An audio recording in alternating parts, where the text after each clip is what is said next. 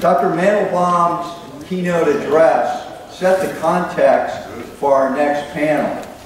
And our next panel couldn't be more timely as we look at the spread of terrorism around the world, and we look specifically in the Middle East and what is occurring in Iraq and Syria. Today's panelists will give their expert view on the strategy and strategic vision that we need going forward to combat this threat. Now, it's even more timely because a mere 2 weeks ago, an attack on the key city of Mosul in northern Iraq is ongoing, and as Iraqi forces have entered on the outskirts, we'll have a chance to ask our panelists how that relates to this overall strategy and the way going forward. Now, this session will explore the difficulties of exercising strategic leadership in an ambiguous geopolitical environment. The panel will look at this disruptive nature of the jihadist threat, and they'll postulate some ways, strategic ways, we should combat it. Persuading key allies to adopt a common strategic vision and a strategy to implement remains a key and problematic topic. And during the course of this panel, or as part of your questions to the panelists, let's explore the implications of global jihadism on future conflicts. Now, I'm very privileged to introduce three great panelists. We'll start with our first panelist today, Dr. David Kilcullen.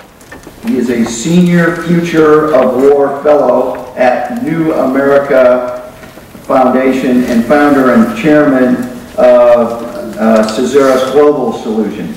Before joining private industry, he served 25 years as an Army officer, diplomat, and policy advisor for the Australian and United States government.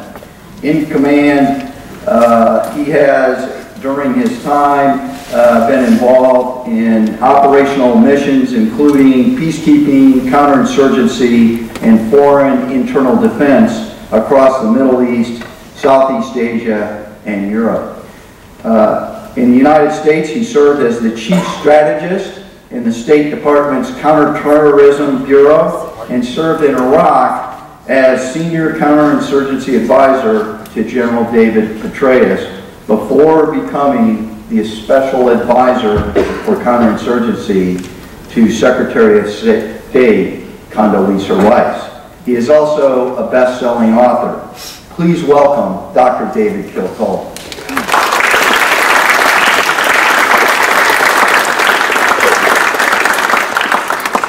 So I have 10 minutes to offend enough you guys that we can get into a decent conversation when we get to the panel, right? So I'm going to move pretty fast, and what I want to do is talk about how do we think about the Islamic State as an entity, and what does that tell us about what the strategy should look like? Why does that matter? Clausewitz said that the first duty of the soldier and the statesman is rightly to understand the nature of the conflict in which they're engaged, neither mistaking it for, nor trying to turn it into something that it's not. And if you look back at the last 15 years or so, I think we can say that we haven't done particularly well at that fundamental task of understanding the nature of the threat and addressing a strategy to the reality of the threat that we're dealing with. You can also see, when you look at the discussion of Islamic State, just in the language that we use, the degree of confusion that there is about what is the problem that we're dealing with. Some people, as I do, call this the Islamic State. Some people use the term Daesh, which is simply the Arabic initials of Dawla al-Islamiyya al-Iraq fi al-Sham, which is basically just the Arabic version of ISIS. Some people use the term ISIS. Other people, mostly in the White House, call it ISIL. And the fact that we have all these different terminologies about the entity is paralleled by the fact that we can't agree on what is the problem. Is it violent extremist organizations? Is it radical Islamic terrorism? Is it jihad? Is it a problem of poverty and disillusionment in the developing world? Is it an ideological problem? Is it fundamentally religious? All these issues get discussed, and yet we rarely move beyond sort of entrenched policy positions to think about what are we really dealing with. I want to start by laying that out, and what I want to do is argue that ISIS is not one thing. It's actually 3 layers, and each of those layers has different entities in it. And if we want to understand the nature of the entity in order to create a strategy, we have to start by understanding those layers. So the top level of the Islamic State structure is something that I'm going to call the caliphate, and I don't mean by that to dignify Abu Bakr al-Baghdadi's claim of the caliphate and legitimize that, but that's the term I'm going to use to describe the state-like entity that exists in Iraq and in Syria, that is, if you like, the central pseudo-state of ISIS. If we go back to 1933 and the Montevideo Convention on the Rights and Duties of the State, which is one of several sources in international law that allows us to define what a state is, that convention, to which the US is a signatory, says that a state has a number of characteristics. It has a territory that it controls. That territory has to have some kind of population in it. It can't just be uninhabited wasteland. That population has to be governed by some kind of governing entity that claims and exercises authority over the territory and the population. And then finally, and this is an important point in the convention, the entity has to be capable of entering into relations with other states. And the convention goes on to say that you don't have to actually have relations with other states, nor do you have to be recognized by any other state to be considered a state. You just have to have the capacity to enter into relations with other states. If we apply those criteria to that central ISIS entity in Iraq and Syria, my argument would be it's a state. It meets those basic requirements. Now, I'm not suggesting that we should ever publicly acknowledge or legitimize its existence by recognizing it as a state. What I'm saying is that in thinking about the central entity of ISIS in Iraq and Syria, we're dealing with a state-like threat. And if you think about the threats that come from it, the existence of the Islamic State is tearing apart the traditional geopolitical structure of the Middle East and North Africa. It's generating a massive refugee flow into Europe, which is also destabilizing Europe. It's spreading a degree of destabilization into Turkey, into Central Asia and South Asia, and of course into southern Russia. And it's drawing regional powers, including Russia, but also including Iran, Saudi Arabia, Turkey, and others, into a hot conventional war in the heart of the Middle East. It's not fundamentally a terrorism problem. It does have an element of terrorism to it, but this is an enemy with tanks and mortars and battalions that control cities, that organizes hospital systems, that has supply lines, and is basically running a strategy of conventional military war of maneuver. And so that suggests that the response to that central level of the state, the strategic response, is one of conventional war. One that's led by the United States, but operates using a light footprint. And I'm going to talk about that more in a minute, but not with a very large number of US ground troops carrying the main combat burden, as we did for a long period of the war in Iraq and Afghanistan, but rather with enablers, with a security force assistance framework, with certain key niche capabilities, assisting ground troops from other countries to carry the fight to that conventional enemy threat. So that's the first layer of the very unappetizing layer cake of Islamic State, if you like, right? The conventional threat, the caliphate that exists in Iraq and Syria. The second layer is the wilayats, or the provinces of the Islamic State. At this point, 12 to 13, probably soon to be 14, as we expect a new wilayat to be declared in Southeast Asia very soon. I suspect the next one to emerge may actually be in Western Europe. We're looking at a series here of regional affiliates of the central Islamic State, They think of themselves as provinces within a larger entity, but they operate in a different way from the Central Islamic State. They're more like traditional guerrilla or terrorist organizations. None of them controls a country or a territory. None of them has the kinds of governmental structures that we see in the central state. They're not state-like entities in the same way that the Central Caliphate is. But they do follow a lot of the same principles that are used by the Central Islamic State. I like to think of the wilayats as being kind of the TEDx of Islamic State, right? You can set up your own wilayats, but you've got to follow certain rules that are laid down by the central parent entity.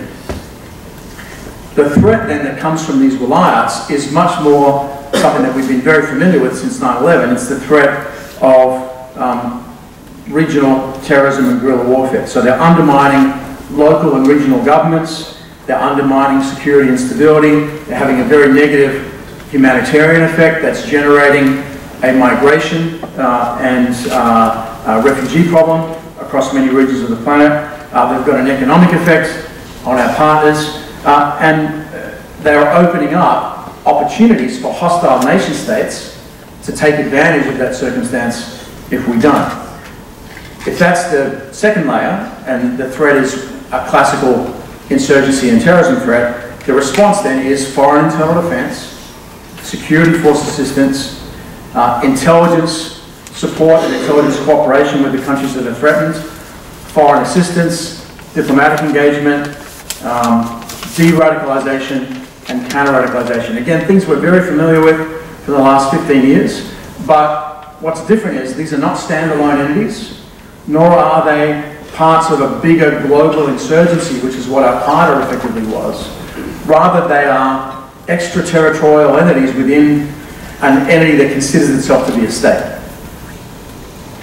And then the final layer is by far the largest numerically, and it's what I call the internationale. And I'm consciously referring back about 100 years to a much earlier period in world history. There's a lot of differences between the early emergence of the Bolsheviks and the Soviet Union in the 1920s and the Islamic State, but there are some strong similarities, which I'll talk about in a minute. We don't really know how many people are involved in this bottom layer of the structure. As one indicator, a couple of months ago, Twitter suspended 220,000 accounts which are considered to be directly linked to ISIS. Now, as we all know, 220,000 Twitter accounts isn't 220,000 people, right? It could be substantially fewer or more than that. But we certainly see evidence of the existence of individuals, small groups, ad hoc organizations, self-radicalized or remotely radicalized, acting on their own initiative but in concert with general guidelines laid down by the Caliphate and perhaps supporting the wilayats. And we see that in about 79 countries globally. So it's a very widespread but very amorphous threat. This is a threat that I think is much closer to traditional domestic terrorism, subversion, and the sorts of things that we've seen with terrorism generally since the 1960s. Individual and small group attacks, urban sieges, bombings, kidnappings, drive-by shootings, not full-on guerrilla warfare as we see with the wilayats, and certainly not tanks and armoured vehicles like we see with the central state, but a more classic domestic terrorism entity. One of the other effects, if you like, a side effect of the existence of these groups is what some people call boomerang effects. The fact that domestic intelligence, surveillance, law enforcement, armed policing, political deliberalization are all required to deal with the threat. And so when we think about that level of the threat, one of the challenges is how do we defeat that threat without also destroying our societies in the process and turning them into police states? And the answer to that is, policing, domestic intelligence, border security, counter-radicalization. So what I've done is laid out 3 levels of the entity of the Islamic State. The obvious point is that if you're going to come up with a unified strategy here, you need to have a common vision of what it is that you're dealing with. And it is extraordinarily complex. It's easy to lay it out in a sort of 3x4 matrix as I've done here to describe it. When you actually try to execute on the ground, it becomes incredibly difficult. So what are the requirements? I think I would lay them out really quickly.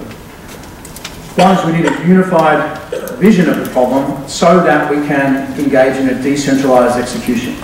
And the better you are at coming up with a well thought through unified vision, the easier it is to execute at a decentralized level. We haven't done a great job on that. Secondly, we've got to make the light footprint work. There's a pattern in US military history back to at least the middle of the 19th century where we get engaged in large-scale, long-duration, heavy combat type operations about once a generation for about a decade, and then we go into a small footprint period where we don't do that. We try to do things with limited engagement, more recently with air power, with special operations and intelligence work, and we do that for about 2 decades until we forget how much it sucked the last time around, and then we go back into a big engagement.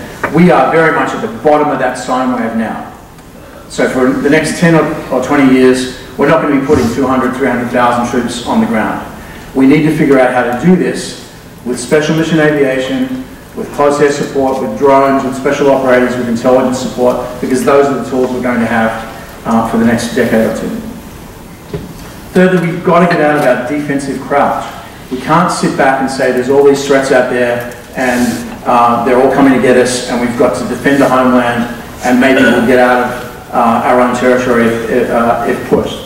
Actually, we've got to figure out how to defeat the enemy at a distance, because a defensive strategy against this kind of threat basically means locking the country down and turning it into a police state.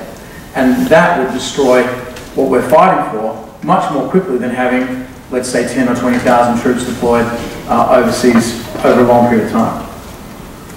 And then finally, and this is really important, is we've got to avoid developing tunnel vision where all we worry about is ISIS. ISIS is not the only major terrorist threat. We also have Jabhat al-Sham in Syria, which is an affiliate of Al-Qaeda. We've got a resurgent Taliban in Afghanistan. We've got a number of other jihadist terrorist groups. Then beyond the field of Islamic terrorism, we have a whole series of other non-state threats. And then, of course, as we previously talked about, we have the return of state-on-state conflict. Iran, Syria, North Korea, Russia, and a variety of state-based threats. Your strategy cannot be effective if it only deals with one narrow pillar within that broader set of threats. So I'm going to finish there, but I will just finish with a quote from Ken Hubbard, the Depression-era comic, who once said that lots of folks confuse bad management with destiny. So I hear people talking about how it's not winnable, how it's mission impossible, how there's no way to do it. The fact that we are not winning doesn't mean it's unwinnable. It means we need to get our act together. And I think fundamentally it starts with having a viable strategic vision and most importantly having the will to win and deciding that we are actually going to defeat this threat. It doesn't really matter how good your strategy is or how effective your execution is if at some societal or political leadership level we don't really want to defeat the threat. And I think fundamentally that's the fount from which an effective strategy grows. So I'm well ahead of time, but I'm going to stop there because I know my co-panelists have a lot more interesting stuff to say than me, and we'll re-engage during Q&A. Thanks.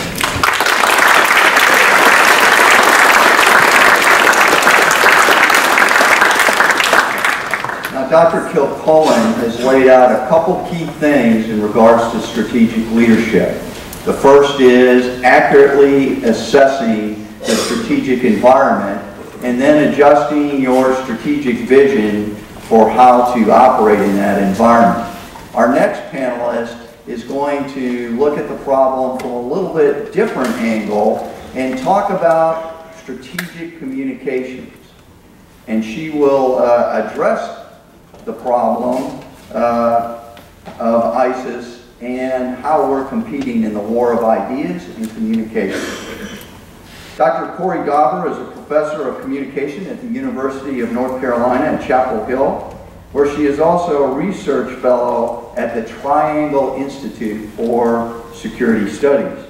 She has been visiting research professor at the Strategic Studies Institute at the United States War College. Her research focus is the communication strategies of terrorist groups, with particular focus on their use of visual imagery. Her work has been published in journals such as Military Review, Small Warlords Journal, and Rhetoric and Public Affairs. Please welcome Dr. Cori Dauber. Okay, so I'm here to talk about the ways that ISIS/the Islamic State has leveraged the disruptive effects of social media and how we might leverage social media to our advantage. So at UNC, we've been studying the materials that Al-Qaeda and now the Islamic State have been distributing via the web for a number of years. The difference between our team and some of the others that have been working this problem is that we don't study their distribution networks per se. We're actually looking at their content with an emphasis on the visual. So everyone has heard that their materials are a generation ahead of anything anyone else has done, anything anyone has ever seen. This is a video that's gotten a lot of attention. A lot of people have written about it. You might say that it reflects the quality, the top quality they've achieved, so it's sort of peak ISIS, if you want to say that. Notice the camera angle gives you the sense that you're looking through your eyes, right? It's your hands that are holding the bag. So it gives you the sense that you are walking through the market, right? They even sway the camera to give you the sensation of walking. So the point here is to invite you to imagine yourself in the market. And if you think about it, what's the point of recruiting? It's to get you to imagine yourself in that space. So please imagine yourself coming to the Islamic State. You can be here walking through our fabulous market. And notice that there's no narration, right? The full freight here is being borne by the visuals. Now, by the time we get to the point where the fighters show up and they're treated like rock stars, and the other thing about the fighters is that their faces are mostly obscure, which is very important because since you don't see the faces, it's much easier for you to imagine yourself there, right? So that's about as good as their stuff got. Then, late last year, we noticed this radical decentralization, right? Media production gets decentralized, pushed out to the Wilayat that Dr. Kilcullen mentioned. And when that happened, quality cratered. We thought, well, that's a pretty good thing. All of a sudden, they're producing much weaker video material. But here's the thing. After a while, quality then starts at a very different pace for each one, but quality then starts to come back up. So here's an example of what we start to see as their quality begins to approach the top level it had been at. Now this is a simple thing, but the sophistication is in the execution. Think about where the camera is placed here. It's in front of them, right? The camera's in front. Now the camera's in back. Now the camera's in front. Now to do that, either you've got one guy who's doing a lot of walking in one day, or you've got multiple guys. And what makes that impressive is if you have two guys, it takes a lot of effort to figure out how to do that so that they don't show up in one another's shot, right? The guy in front doesn't want to be in the shot when the guy behind is filming and vice versa. That actually takes a good bit of effort to figure that out. Now, the question is, when they pushed out to the provinces, was there still centralized control? So they have all these provincial media distribution and production centers. Is someone in the center still controlling them? And the answer to that question is, I'm not really sure that it matters. So maybe it's the case that the product they're pushing out right now tends to look alike as it comes out of the provinces because there's tight centralized control. And that might be the case. Maybe it's the case that what's coming out of the provinces tends to look alike because everybody who went out to the provinces and started to train these new teams was trained by the same guy, and so they all tend to work alike. And maybe the stuff that's coming out of the provinces tends to look alike because those guys who pushed out and started to form these new teams all worked together at the center, and so they have the same visual aesthetic. one way or the other, they're producing materials that tend to look alike. So whether it's because of central control or not, there's a similar visual aesthetic in play. Now, here's the thing, and this I think is important to state for this audience. It is incredibly important that young people specifically study these materials. I tell my students all the time that they are essentially my version of crowdsourcing, right? So let me ask, raise your hand if you're under 24. Oh, I should have asked that question. So let me give you an example. There's a video that comes out right after the Paris attacks, and there's an anchor image in that video. It's the most important image in the video. They repeat it a couple of times. Let me show you what that was.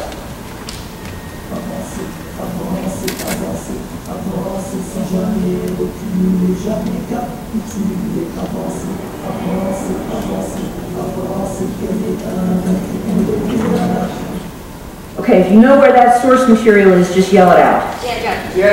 G.I. Joe, Rise of the Cobra. The Islamic State is ripping from Marvel's superhero comics. Now, I give up a lot to do the work that I do. I do not think I should have to go see superhero movies. Okay? There's a certain line that you should have to draw as far as the sacrifice you do for your work. So I will do this work if you guys go see the superhero movies and then tell me what images are being ripped. Here's the other thing, and again, this is something that Dr. Kilcullen mentioned. It's not just the Islamic State we have to worry about. So this is Al-Qaeda in the Arabian Peninsula. Wait for it. Wait for it.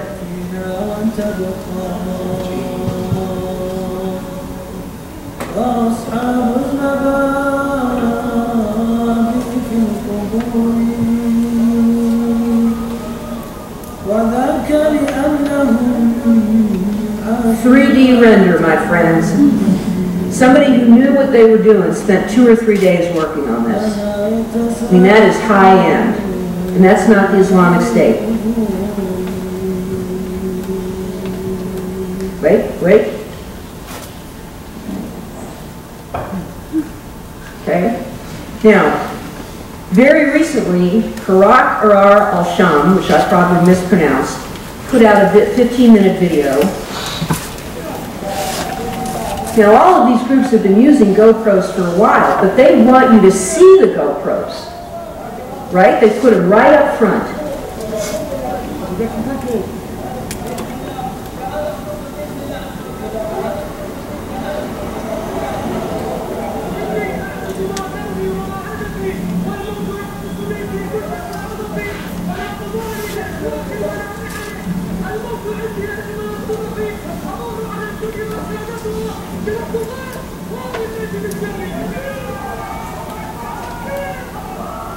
So there's the GoPro footage.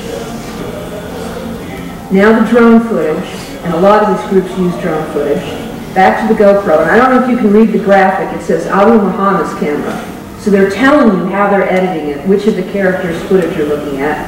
Back to the drone, back to the GoPro,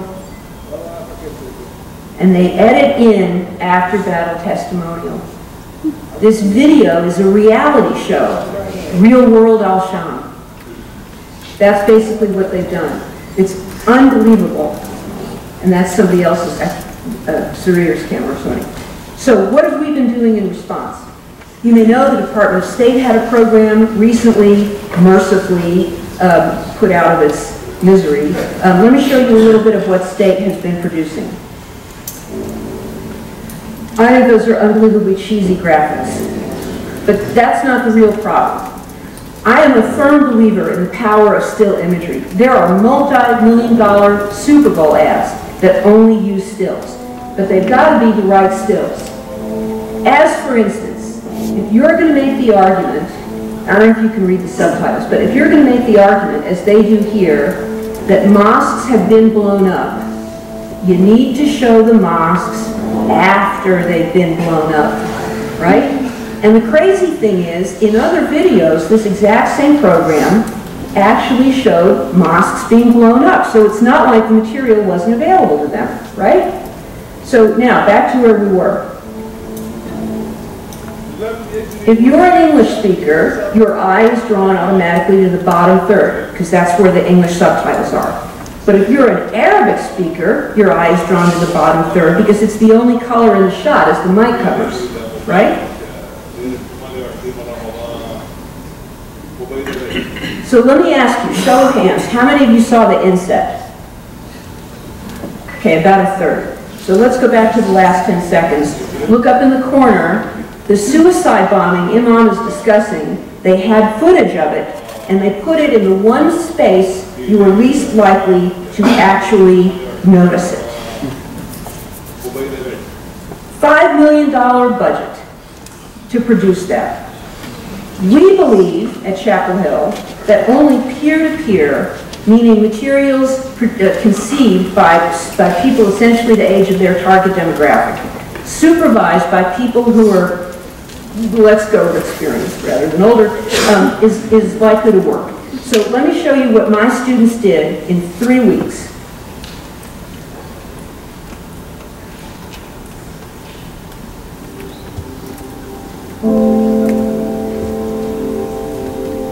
Let's bring the volume up a little bit. I miss you. I don't know how to talk about it with you, but you're scaring me. We used to play soccer every Saturday, and I miss that. You were so excited for my sister's wedding, and then you didn't even show up. I've been thinking more and more about the time you took me fishing. You were so much happier then. You don't even show up for class anymore. What happened? I miss you. What can I do? I would never call the cops on you, but I want to help.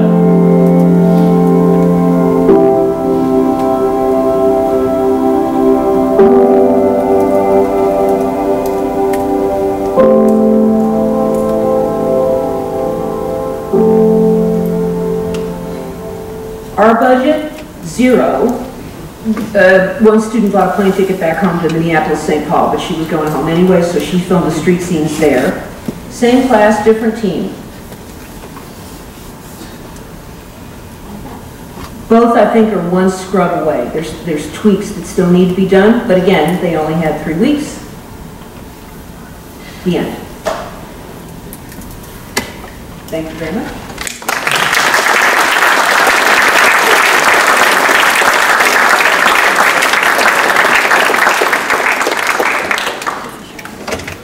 Well, Dr. Dauber has given us a great presentation on our next panelist has some ideas on strategy for this threat. Dr. Sebastian Gorka is a New York Times best-selling author. He's the chairman of the Threat Knowledge Group, where he provides training and expertise to the law enforcement, military, and intelligence community. In 2012, he was awarded the Joint Civilian Service Commendation by U.S. Special Operations Command. He has served as a reserve member of the British Army's Intelligence and Security Group, and he is now a United States citizen, hailing originally from the country of Hungary. His newest book, Defeating Jihad, The Winnable War, examines the jihadi movement and lays out a coherent strategy to defeat it. Please welcome Dr. Sebastian Gorka.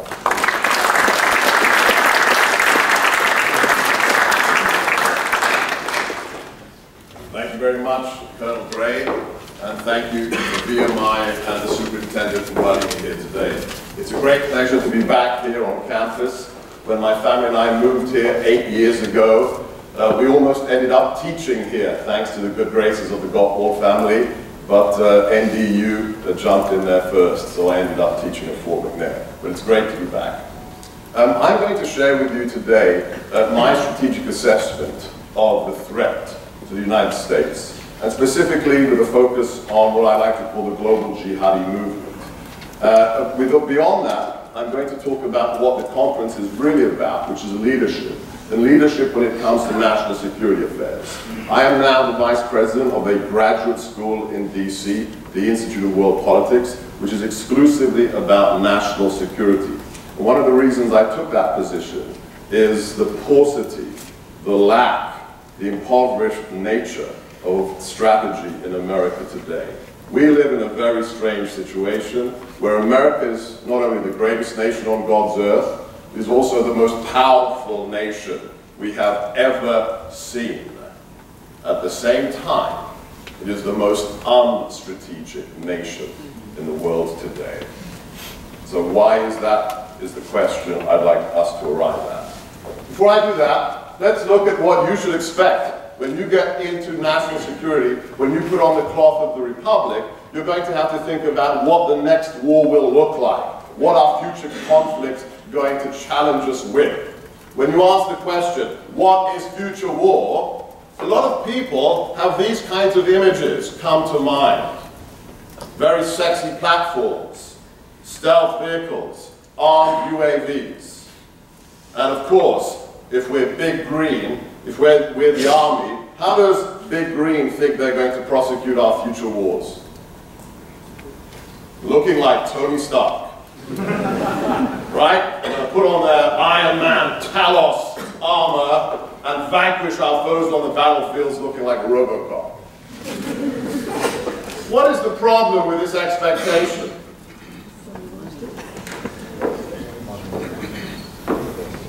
It's bogus. It's utterly bogus. It is a product of our strategic culture. Everybody has a strategic culture. The Chinese, the North Koreans, Russia, ISIS, so do we. And ours, since at least the Vietnam War, has been an absolute, unmitigated, infantilized passion for technology. We're going to solve everything with the next widget, with the next algorithm, the next sexy toy. Because we love our technology. How many personal electronic devices do you own? Probably more than Secretary Clinton, right? Said you can only hack one, right? You got your iPhone, your iWatch, your Android, your laptop, smart computer, your smart TV. We love our technology. But, as David said, the greatest contribution to strategy that the Prussian general gave us wasn't his axiom that war is the continuation of politics. Far more important was his admonition that you must, as a commander, understand first the nature of the conflict you are about to engage in and not twist it into something else you would like to fight. These are the kinds of wars we would like to fight because it gives us a natural advantage. But just look at the last 15 years. Look at the first 3 years of OEF, OIF. What were the two deadliest weapon platforms used against our warfighters? IEDs, an artillery shell with 2 wires coming out of it. Not exactly high-tech. Until we got our MRAPs and everything was up-armored, the other platform was what? The RPG. 70-year-old technology that doesn't even have one integrated circuit in it, let alone a microchip. Rule 1 of war, the enemy gets a vote. You don't always get to choose the nature of the war you have to fight. So what should we all expect? What do you have to prepare for? You have to prepare for the reality of the current threat environment. I've just chosen some photographs from around the world from the last couple of years. A jihadi attack in Saudi Arabia, an attack in Europe, a fighter pilot burnt alive by ISIS, an attack in the diplomatic quarter of Bangladesh, Dhaka. This man has just beheaded a British serviceman on the streets of the United Kingdom. Not Mogadishu, on the streets of the UK outside an army base. And then stood there afterwards giving interviews to people on their iPhones. What about this? Let's bring it all back home. The photograph we don't see. They won't show it to you because we censor ourselves after 9/11. These are the survivors of the Pulse nightclub massacre. 49 Americans killed in the name of ISIS in one evening. Or Europe, an American rock concert. People executed. But we now know, after the French tried to keep it secret in the last 6 months, what happened to those individuals before they were killed? They were tortured. The men were castrated. The women were tortured before they were killed. And just when we thought ISIS couldn't get any more perverse, what do we have in this video? They can't even be bothered to manually decapitate us anymore. So what do they use instead? They found a new purpose for detonating cord. They take their hostages, wrap det cord around their necks, and then they decapitate them at 3,000 feet per second. And then lastly, bring it all back home again. Who's that? Another photograph you won't see on the cover of USA Today. That is Mr. Farouk from Farouk and Malik, the San Bernardino killers. I do a lot of work with our law enforcement officers, and I always ask them, what is the image you remember from San Bernardino when we finally got there? We self-censored ourselves, so what did the newspapers put on the front pages? Just the photograph of the big black SUV, you remember? That they hired for the operation, but riddled with 300 bullet holes. Yes, do you remember that photograph? I always like to point out to those law enforcement officials. 2 tangos and 300 rounds, and you're still cuffing? You can never be too short, can you? Protocol is protocol. You've got to lighten it now and again. Okay, sorry. Okay, let's get back. Let's get back. This is the reality of the threat environment. It's getting worse, not better. And what you have to prepare for is the empirical reality. And let me give it to you in the form of this visual. 5 years ago, David and I wrote an article for the chairman of Joint Chiefs magazine, Joint Forces Quarterly. It was a critique of FM 324, the so-called Petraeus counterinsurgency manual. You can download the article online. That's not why this slide is here. I want to share with you this one diagram that we put at the beginning of the article. That has got a lot of traction since then, especially in the special operations community. There is, at the University of Pennsylvania, a superb unclassified database that I recommend to you. It's called the Correlates of War Project. The correlates, the Correlates of War Project. And it is a database of every war since Napoleon, since 1850. When the war started, who was involved, how many casualties, how did it end? And we just jumped into that database to prove a point by providing a taxonomy of that history of warfare. And we found the following. According to the database, in the last 200 years, there have been 460 wars. 460. So that is your N set. That is your data pool. 460. If you separate them into what we call conventional warfare and unconventional, we find something really shocking. Of the 460 wars since Napoleon, less than 20% are conventional. Meaning, a government sends its military to fight the military of another government or governments, like World War I, World War II. Of the 460, more than 80%, 380, fall into the category of what we call doctrinally irregular or unconventional warfare. The largest category of war in the last 200 years is when a government uses its military to fight a non-state actor. Whether it's the Marines in one of their first international missions 200 years ago against the Barbary pirates off the shores of Tripoli. Interesting to note, who are the Barbary pirates? Jihadis. We've been fighting jihadis for 200 years, not 15. Whether it's the Barbary pirates 200 years ago, or whether it's our JSOC elements fighting the Islamic State today in Syria and Iraq, that is warfare. With a small subset of conflicts where no nation-state actors are involved, such as tribal warfare. So what does this mean for you that are considering going into military service as part of our federal armed forces? It means one thing. War is most often untimely. It's not about divisional assets moving across a plain. It's not about battle carrier groups engaging each other in the South China Sea. It's about hunting men down in the mountains of South Asia or North Africa. And that is what we have to prepare for, and we have to rethink warfare. So, I'd like to share with you our study on the Islamic State.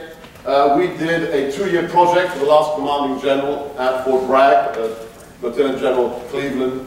And one of the products that came out of that work was this in-depth analysis of ISIS and why ISIS is much more dangerous than Al-Qaeda ever was. Before he handed over command, General Cleveland said this is free for anybody to access, it is unclassified. If anybody in this room wants to read this report, we have distribution sheets that we'll hand out now, and if you give us a low-side email, we will have this PDF sent to you, and you can digest it and you can share it with others. So the sheets are coming around right now. But let me give you the bottom line up front, very briefly, what our conclusions were of our analysis. ISIS is not the JV team. On the contrary, they are the Cubs, okay? I don't know nothing about American sports, but I guess the Cubs are a big deal today, right? Okay. So, they're not a JV team on 4 very simple metrics. Number 1, they are a trans-regional insurgency, not just a terrorist group like Al-Qaeda. They didn't borrow somebody else's insurgent group like Al-Qaeda did in Somalia with Al-Shabaab, or they did in Afghanistan with the Taliban. ISIS recruited its own fighter base. 86,000 jihadis in just a couple of years. That's impressive. Not only that, they captured and held territory in multiple countries of multiple regions. This isn't just Iraq and Syria, this is Libya, this is Mali, this is Nigeria. Boko Haram is a fully paid-up member of ISIS. They changed their name to the West African province of the Islamic State. We have never seen an insurgency that operates and has affiliates, according to the National Counterterrorism Center, in 18 nations around the world. That's not sympathizers, that's fully operational affiliates. That is unique in the history of insurgency. Second, it is the richest threat group of its kind in history. I'm not talking about nation-state actors. I'm not talking about the Soviet Union or the Third Reich. I'm talking about non-nation-state actors. ISIS, according to the USG unclassified estimates, makes between $2 and $4 million every 24 hours. Why is that scary? Because 9/11 only cost Al-Qaeda $500,000. And that did $1 trillion worth of damage to our nation. ISIS makes $500,000 in 6 hours. Not a JV. Third, its capacity to mobilize is stunning. In just a few years, more than 85,000 trigger pullers, 36,000 of whom are not even Iraqis or Syrians. Incredible. They're people from outside the war zone. And scariest of all for us living here, at least 6,000 of them are Westerners.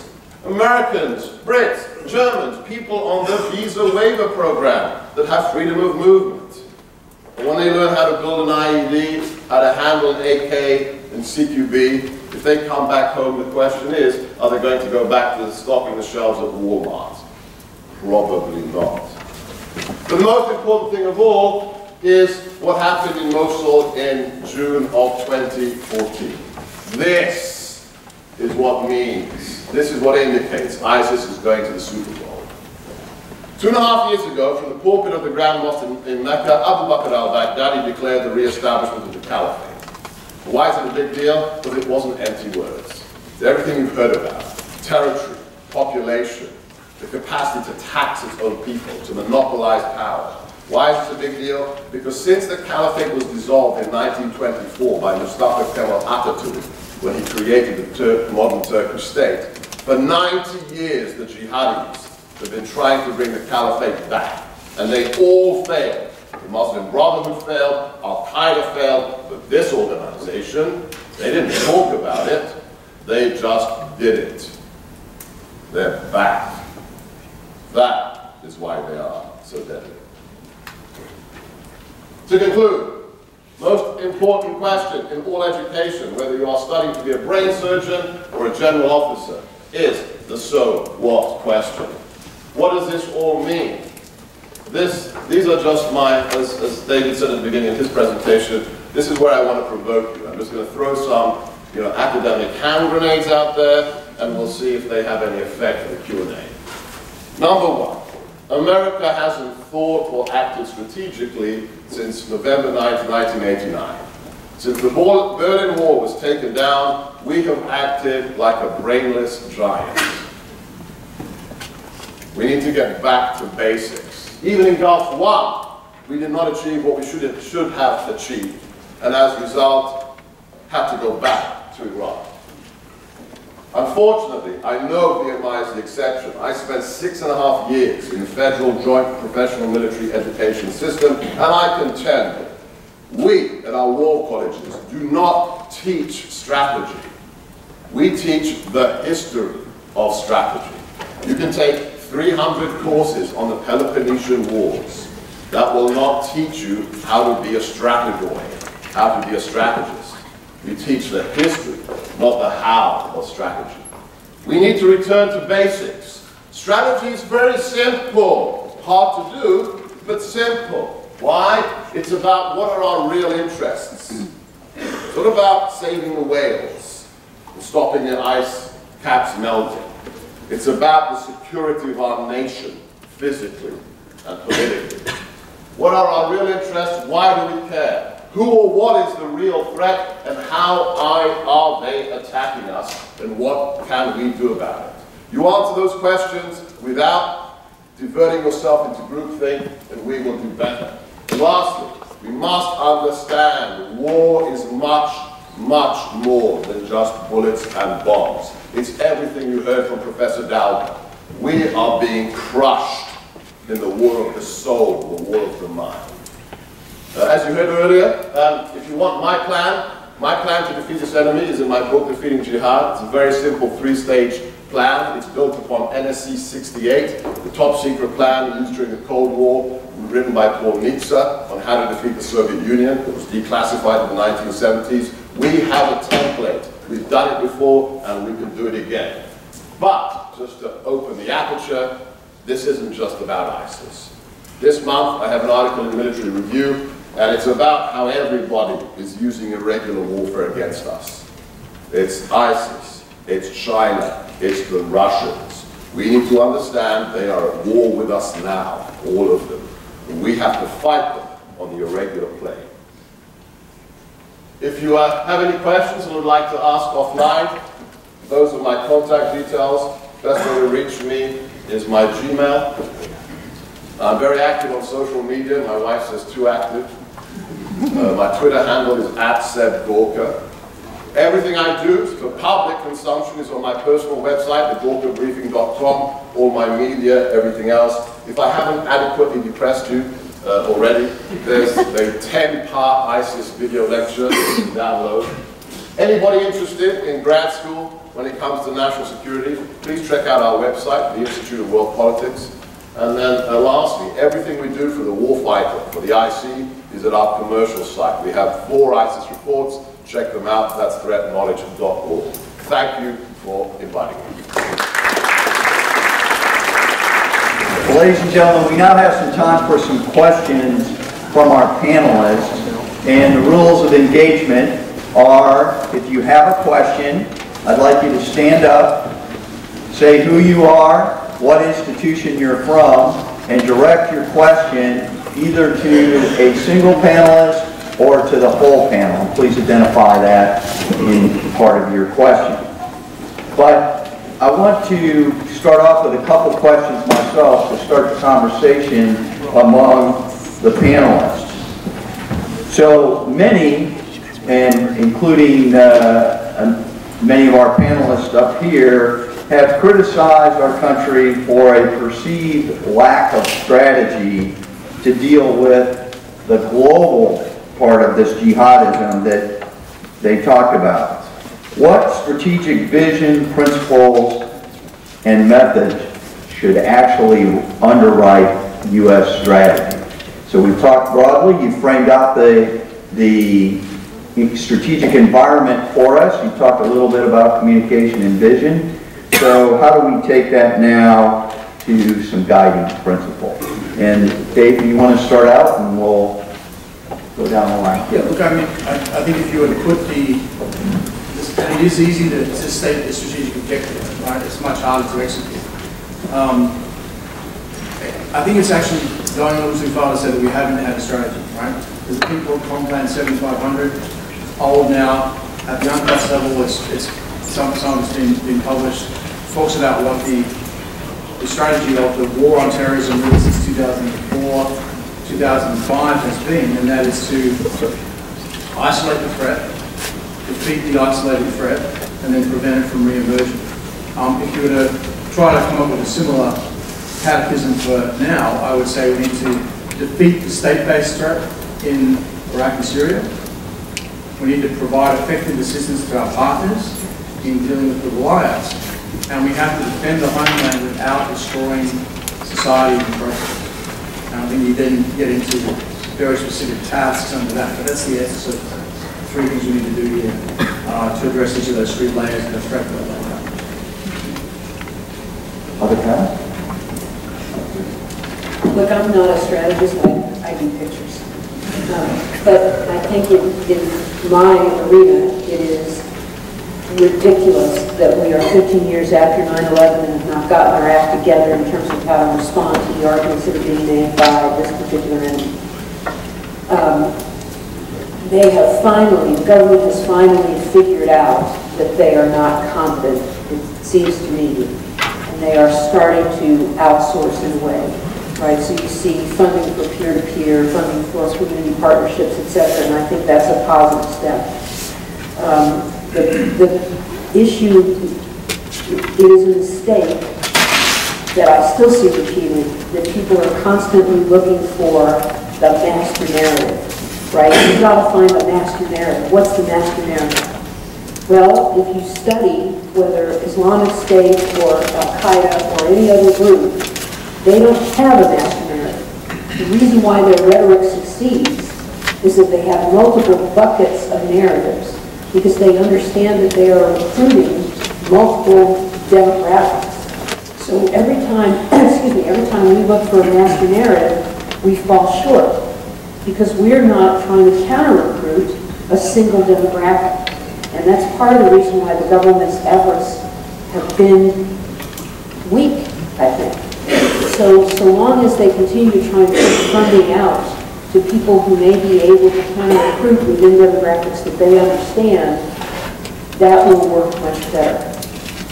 I just think the government is not ever going to be able to crack this particular edge. I'd like to tie both of these concepts together and go back to November 9th, 1989. I know for most in this room that's ancient history, we're talking about Sparta. But November 9th, 1989, we won the Cold War. Now, how many missiles were fired across Checkpoint Charlie on that night? How many M16s were utilized? 0. But we won. How did we therefore win? Remember, we didn't take down the Berlin Wall. Who took it down? The people on the other side, living inside the communist bloc. So what had we succeeded in doing? We hadn't just financially bankrupted the Soviet Union. We had ethically and morally bankrupted its ideology. We showed communism to be the decrepit, hollow, false promise that it is. Well, guess what? We are fighting totalitarians again. This time it is jihadists. So how do we win? We can kill them all. I mean, our guys at JSOC, they can stack them like cordwood. Really. I mean, they're amazing. And I've told them as well. I've told the SEALs. I've said, guys, it's really cool. We can get, GPS coordinates of an HVT, and we can track him down. And if we have SecDef POTUS sign off, we can kill them in 72 hours. Doesn't matter where you run. We will get you. So what? You kill Abu Bakr, who cares? You kill a jihadi. If the next day 20 jihadis volunteer to replace him, what have you created? The deadly cycle. The last 15 years, if we want to be charitable, has been what I like to call exquisite whack-a-mole. Right? And we're very good at it. We win when we bankrupt the ideology of jihad. Right now, from the streets of Raqqa to Paris, jihad is too sexy. We have to make it as unsexy as the KKK, as the Third Reich, as any totalitarian ideology. And we have to admit that the best people to do that isn't us. It's not, white-skinned or brown-skinned Americans. It's who? It's our Muslim allies in the region, the Jordanians, the Egyptians. We have to help them make the kinds of videos your students made in 3 weeks, right? 3 weeks. Then we can start the witness period. It's the defectors, right? There's this pool of defectors trapped in Turkey because they can't go home again, and nobody's putting them on, well, very few people are putting them on camera. If we had access to those, I guess. Yeah, I would just say, I noticed that Professor Malverdam in the first session I just did here was asked the question, what do you do about Syria? And he didn't have time to answer that in detail. Right now we have somewhere between 1 million and 4 million refugees, many of whom are of military age, located in Western Europe. That's the force with which we recontact and then stabilize Syria, right, and Iraq. And to think that we don't have those resources, we have actually huge resources, we're just not using them, we're treating them as a problem instead of a resource. So I want to tie together your comments here, because it comes back to this notion, and what the panel has asked you to do is, so do our allies, whether we're talking about the Europeans, the Australians, or our Arab allies, do they share the same perception of the threat? And if not, how do we persuade them to develop this common strategic vision to counter this threat? There's no unique attitude, but we have to start with the people who are on the front line. Remember, the primary victim of jihadi groups is not Christians or Yazidis or Jews. I mean, they decimate those, but who's the primary target? It's Muslims who disagree with them. So if you go to Egypt, yes, they get it. You talk with President Sisi, he understands it. You talk to King Abdullah of Jordan, the Emiratis, they get it. So we have to bring those people together who have the 5-meter target in their backyard. But the real challenge of doing that is the last 15 years. I work very closely with our Sunni allies. I've trained most of the GOs in Jordan, armed forces and elsewhere. What do they think about America after the last 15 years? I think we're unreliable. We go into the China shop and what do? We don't just bust stuff up. We let off a few claymores, right? And then we leave. And we say, oh, this is your problem, we've won. That is not good. Our most important allies see us as unreliable. So whoever wins the next election really has to rebuild those bridges with the people who are on the front line and should be the front line. To agree with that, but just to be a bit more specific about Iraq and Syria. If we want to get our regional allies on board, as Seb's talking about, we need to come up with answers to the problem of Assad. If you are a Syrian citizen, the regime is much more dangerous to you than the Islamic State. At this point, Bashar al-Assad and the Syrian government have killed roughly 9.5 times as many people as the Islamic State inside Syria. And most of the people that are fighting alongside us in Syria are doing so because they joined the revolution to overthrow the state. And whenever ISIS stands up next to them and says, we too are going to stand with you, and we have more military capability than anybody else, and you can take or leave our ideology, but we'll help you to overthrow Assad. That has a hugely powerful pull on locals in Syria. It also makes it very hard for people like the Turks, the Israelis, the Jordanians and others to get aligned with us when they see the Iranians and Assad as at least as serious a threat to the region as ISIS. So I think that's a fundamental problem that we need to be dealing with very early in the new administration if we hope to get a concert of powers approach going in the region. Great. We have time for a couple questions from the audience. Please stand up. Lieutenant Asbury, United States Air Force Academy. My question is for the panel at large. So what other roles besides simple security do you see the military playing long-term counterinsurgency and subsequent nation rebuilding efforts? And then related to that, like it or not, we do have considerable technology at our disposal. How can we leverage that without wasting the taxpayer dollars to invest in that effort? They nailed it. For those who are not familiar with the jargon yet, it's not coin, it's FID. So counterinsurgency is what imperial powers do on their colonial territories. It's what France does in the northern département of North Africa, it's what the Brits do in Northern Ireland or against the Mau Mau. We're not an imperial nation. I don't care what Chomsky says, okay? We were born in a rejection of imperialism. And as a result, Americans don't like it when we act like an imperial power. We should be doing more FID, what the Green Berets were originally created to do. Be guerrillas or help other nations fight their insurgents. We should be in the background, training, advising. When it comes to technology, ISR, the stuff that our allies can't have access to. But remember, at the end of the day, the one thing Clausewitz, again, has to be thanked for, is he emphasized what? War is about humans. At the end of the day, his analogy was what? Two men playing cards, two men wrestling each other. It's the human will. Technology only gets you so far. So emphasize the human aspect of warfare and get to a point where we understand that it's not going to be a panacea to develop new technology. Next question. Gentleman down here in the front. My name is Braden Trent. I'm from the East Tennessee State University Drone Scholars Program. My question is for the entire panel. Why has the United States not pursued overwhelming superiority in the last 15 years in terms of propaganda? What steps can be taken domestically and internationally to instill Western values in young people to prevent further recruitment to terrorist organizations? So, that is an interesting question.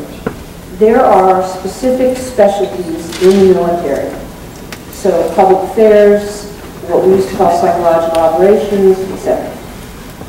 From 9/11 forward, we continued to say that this was in many ways a war of ideology, that this was an information war, etc. And yet, those military specialties were consistently under-resourced, they weren't given enough people, they weren't, in many cases, they were, I don't know if hot bunking was the word, but they were trading off on computers. They were sharing computer space in some conflict zones. It's crazy how little support that they have been given to do the job that would have supported what we were saying these wars actually were. Why? I have no clue. It makes no sense to me. It's never made any sense to me. Part of it was that we kept saying that it was the State Department that had lead for this kind of job.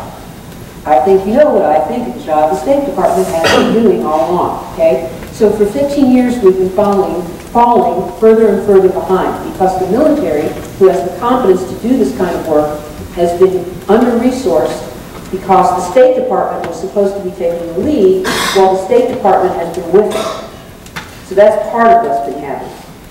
Meanwhile, I believe that we have not, it's just been too scattershot, I think part of it is just the word propaganda. Americans associate the word propaganda, frankly, with Nazism, right? With what happened in World War II. And when you say, hey, we've got to get better propaganda, what Americans hear is we have to behave like girls.